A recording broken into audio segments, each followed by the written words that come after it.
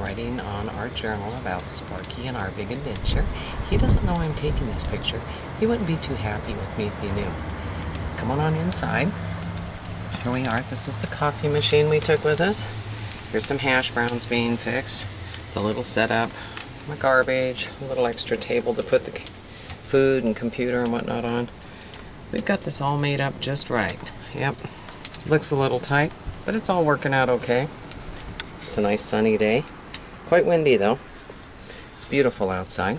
This is the view from inside that we get to see. It's quite nice. A lot of people have left today. Coming on around here again, go out the other window. You can see some more campers and whatnot. We're actually kind of by ourselves. There's nobody here. Just us. Empty space. It's lovely. And once again, back to my wonderful husband, who's doing a good job sitting at the table. Doesn't know I'm doing this. This will be a surprise for him. Bye.